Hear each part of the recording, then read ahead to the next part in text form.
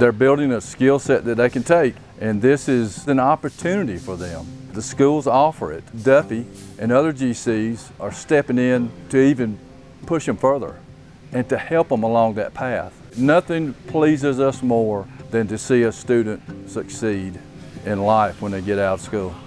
My name is Kelly O'Neill. I'm Director of Safety and Link Construction with Duffy Southeast, and we're here today in Rome, Georgia for the 2023 Northwest Georgia Skills Competition. We've got electrical, carpentry, plumbing, blueprint reading, team build, welding, and we've got masonry. That's 7 skills that we are challenging these kids on in this skills challenge here.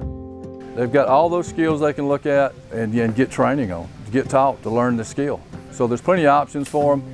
When you get into a situation like this where you're face to face, you get to know these instructors, they get to know you, the trust starts to build. That is worth its weight in gold itself, because that means you're going to communicate. You know, it's a trickle-down effect. A lot of these kids, when they graduate high school, they're not going to school, they're not going to college.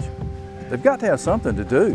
If you can get them interested in construction, they can start right out of high school making good money. And plus, they're helping themselves, they're also helping the industry. So we feel like it's our responsibility for us to be involved in this because of the return. You're getting kids interested in construction. That's the whole point of this. It's more about the kids than it is anything else. The pathway is there for you. It's open for anybody.